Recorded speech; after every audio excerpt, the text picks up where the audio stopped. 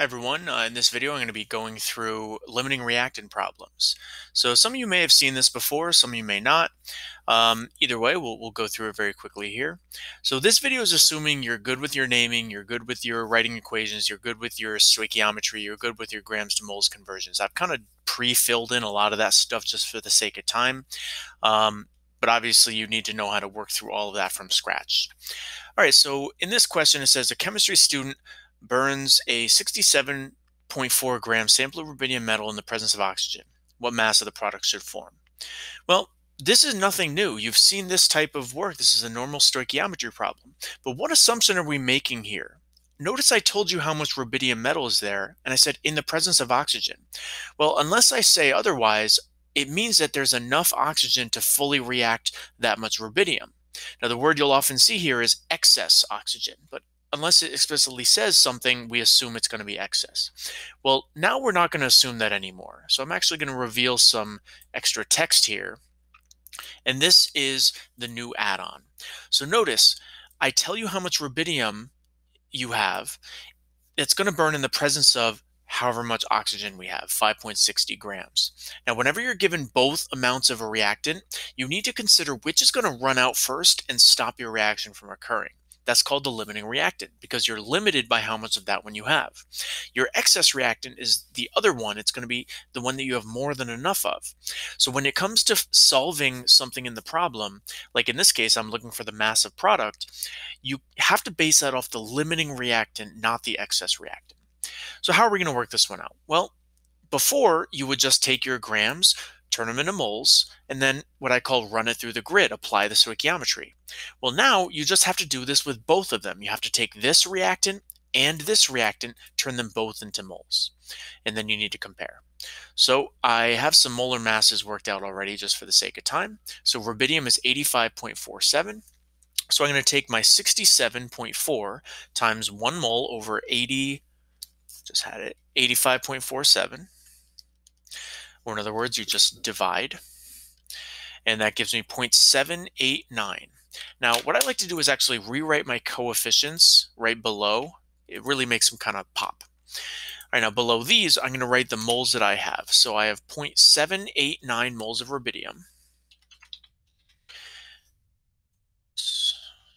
And for the oxygen, what's the molar mass of oxygen? If you said 16, you're wrong. It's 32 when it's in the form of oxygen like this, O2. So yes, oxygen on the periodic table is 16.00, but if you have just oxygen gas, that's going to be 32.00. So 5.60 over 32 gives me 0.175. 0.175. So that's how many moles of each of my reactants I have. And then we need to know how much product we're going to get. So I put my X there. Now, you can't just pick your favorite reactant and use it. You can't just pick the one that gives you the easiest mole ratio. You have to find out which one's the limiting, and you have to go with that one. Now, if you heard me teach this before, if you saw my video, I used a slightly different method. After speaking with the other chem teachers, we're all going to agree on a different method. Now, you're welcome to use that one if you already learned it. But the method we're going to teach now, it's very simple, very straightforward. All you do is this. You take the number of moles you have, divide it by the coefficient. And then here, you take the number of moles you have, divide it by the coefficient.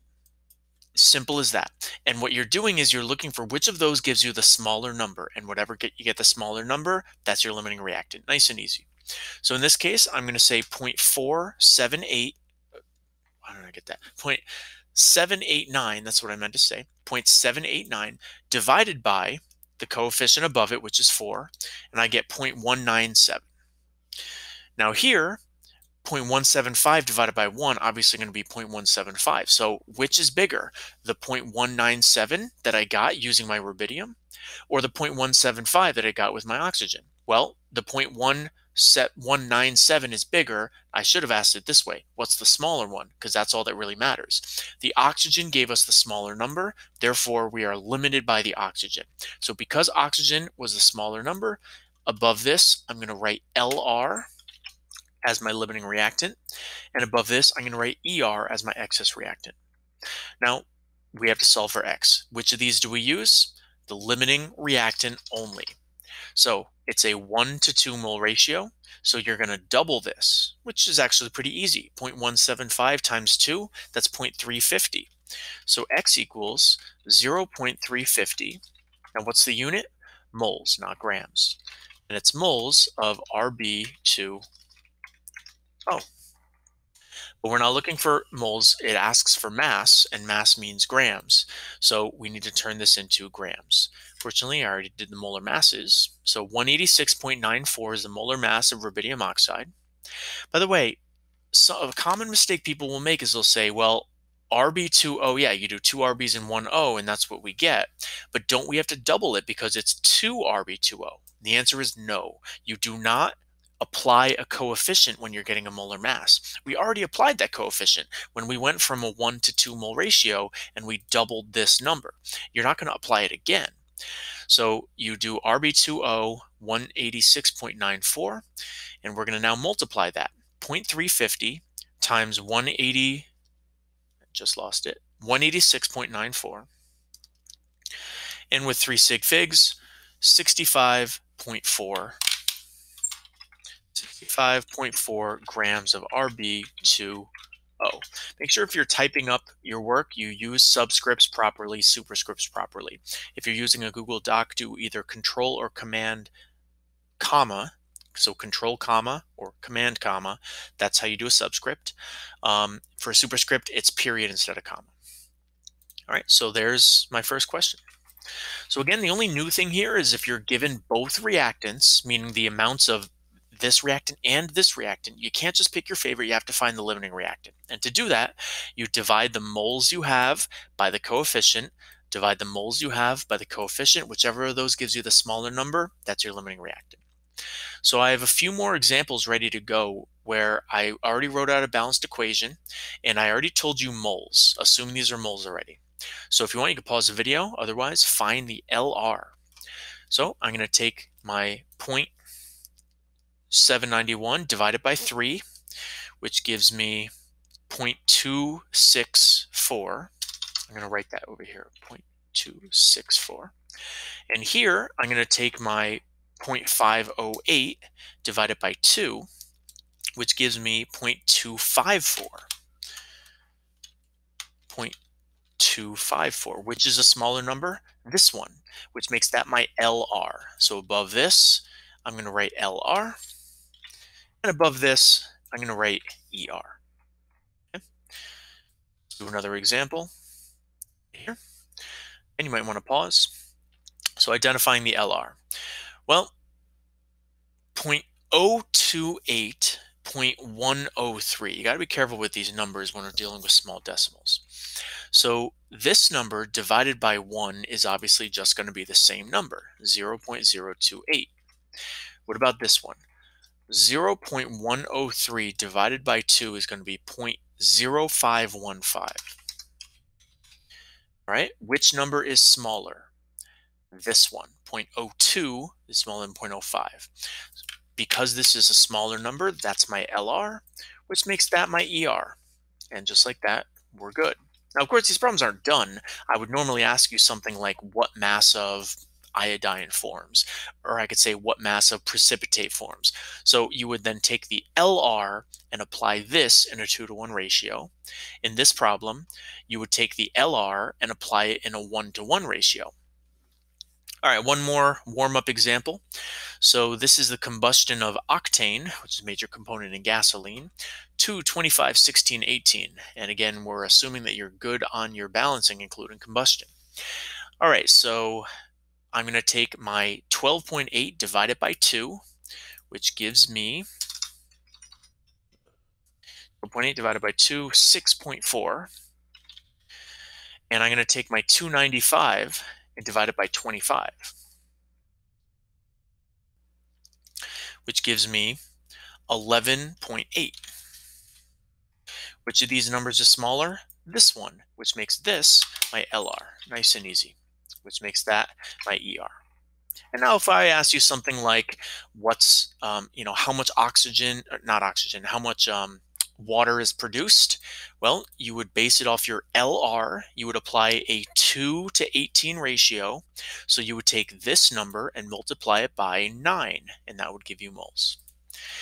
Okay, let's do one more problem here. I already have the basics set up. Again, in this video, I'm assuming you know stoichiometry, you know how to do the naming and the balancing and all that. We're just going to get right to the limiting excess reactant. So in this problem, we have a solution containing this many grams of copper 2 sulfate, this many grams of potassium phosphate.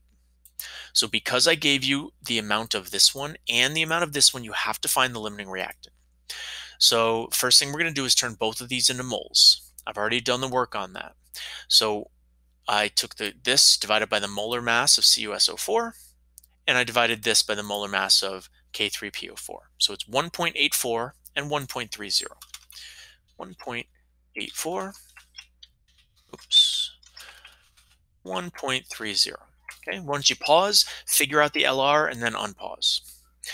All right, so this one, 1.84 divided by 3 gives me 0.613. So 0.613, I'll just remember that, 0.613. Because this I can do in my head. 1.30 divided by 2 is 0.65. So I have 0.61 and 0.65. The smaller number is this one, which means this is my LR, which makes that my ER. All right, so notice in the problem, letter A says, what mass of precipitate should form? Well, the precipitate is the solid product, which is my Cu3PO42 solid. So here's where my X is going to go. I didn't ask about this, so we can ignore that for now. If 159, oh, actually, we're not done yet. Oops. So we need to solve for X. Which of these do we use? We use the LR.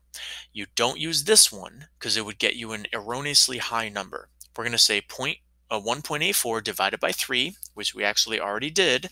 So it's going to be 0.613, and that's going to be X. Now, what unit is that? Moles. So X equals 0.613 moles of Cu3PO4. But the problem doesn't ask for moles, it asks for mass. So we're going to take our molar mass of Cu3PO42, which I've already gotten here, 380.58. I'm going to multiply 0.613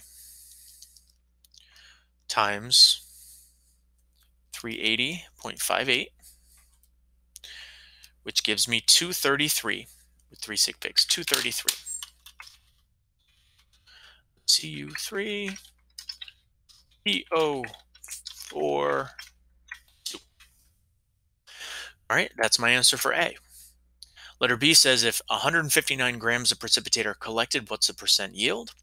Well, percent yield is what you got divided by what you should have gotten, or it's your experimental yield divided by your theoretical yield. So we have numbers here.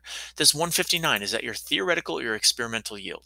Well, since it says that's how many grams were collected, that's your experimental yield. So we go 159 grams divided by your theoretical yield is how much you should get based on the math, 233. All right, so you look at those numbers, looks like about 60% or so. So 159 over 233 gives me this, and you're going to multiply that by 100. So sweep it twice, 0.682 becomes 68.2. And that is my percent yield. Part C, I'm going to do this in a separate video just so it can be a standalone for how to sketch it. But basically, the only thing you're adding to the sketch is that your excess reactant still has to be present in that third beaker. So you're going to have to add one of those aqueous ions. Okay. Make sure you let your chem teacher know if you have any questions about this, and we'd be glad to help you out.